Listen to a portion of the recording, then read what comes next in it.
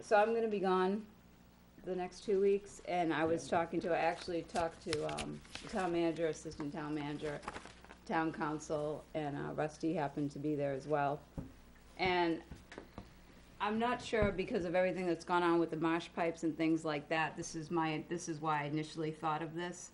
But I was concerned about maybe if I wanted to vote on some of the things like that were happening, because I wasn't sure exactly what the extent of how it was gonna go on with the marsh pipes, whether we had to make major decisions in the next 2 weeks. It just felt like everything was happening at one time. And while I'm understanding that I believe it is legal for me to call into a meeting if I was concerned about something on the agenda, I just didn't know, perhaps I wanted to bring it up to the board, because I think we need to implement some type of a policy or procedure in order to do that. I think there already is one. It requires a vote of the Board of Selectmen at the time this happens. Oh, There has to be an interconnected telephone here, and it has to be able to be heard by everyone, including people on TV. And we can arrange that, that's not a difficult situation. They have to be able to hear the person calling. Yeah. They have to be able to talk to the person calling. So everybody's in this, just like the person's here in the room. And That's what we can had one arrange to with do Cliff that. Pratt at one point in the Right. hospital. And it's a matter of the board voting it the night that it happens. Each time it happens, you have to vote it, so everybody knows what's going on. No. There's no mystery. And I don't think that particular item is gonna come up within the next 2 weeks. No. Well, no, it's not, but it could come up over the year Yeah. for any one Oh, of yeah. us. Yeah. That's So I think it's good to have a policy on that, and I think it's good to know the policy.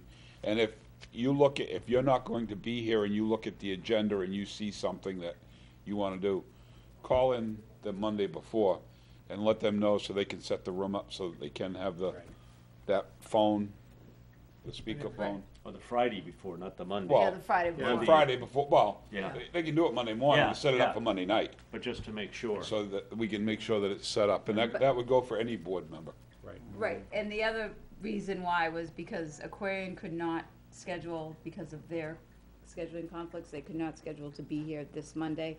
So that now got postponed till next Monday, which I am still planning on dialing in for the upstairs phone call and then relaying any of my concerns to both town management and Aquarian, so when they come down here, you'll pretty much know where I'm coming from.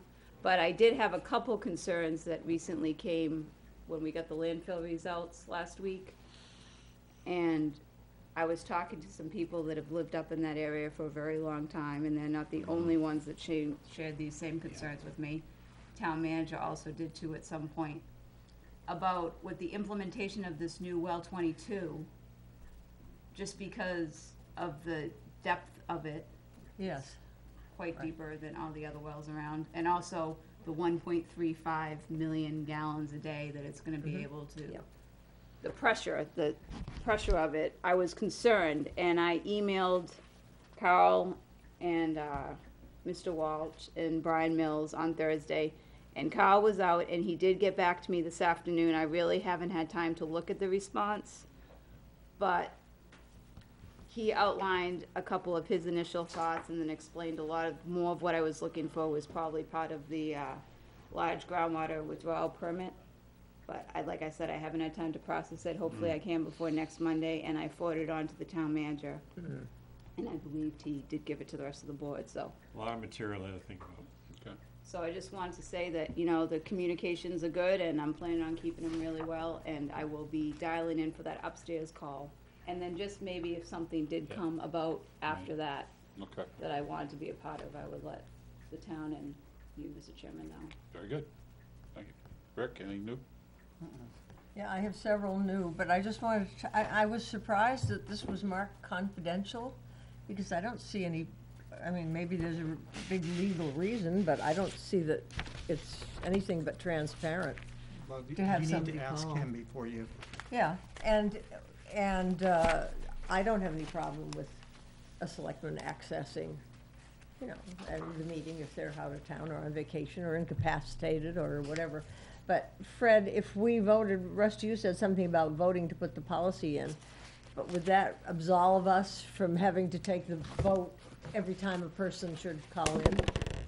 I think you need, Mark, you need to do that every time they call.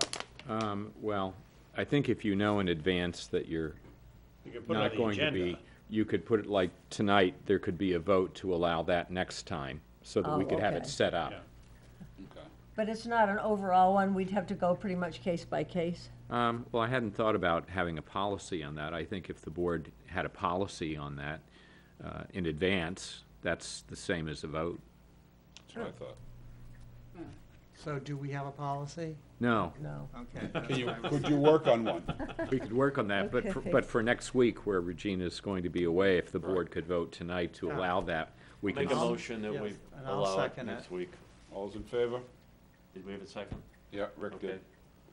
So. Okay. All right. I'm,